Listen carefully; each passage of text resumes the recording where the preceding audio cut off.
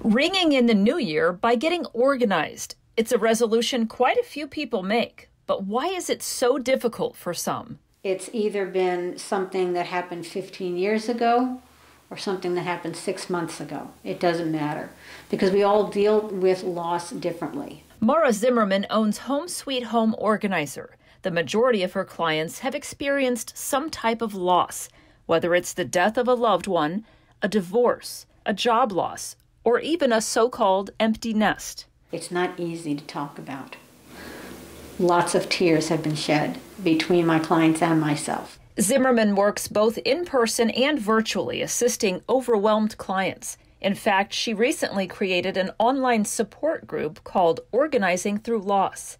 She says hiring someone whose objective can be the key to change. With any of my clients, there's never any judgment. It's a complete 100% judgment-free zone. The need is for someone to say gently, but no, I don't think you need to keep 3 dozen of your father's handkerchiefs.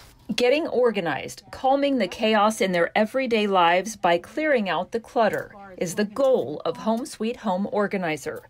She recommends starting with a small goal, like emptying 1 box. She also wants anyone with these challenges to know they're not alone. And if it's a painful situation, take the next step and reach out to a support group like the one she's created called Organizing Through Loss. There are no promises for easy fixes in this group.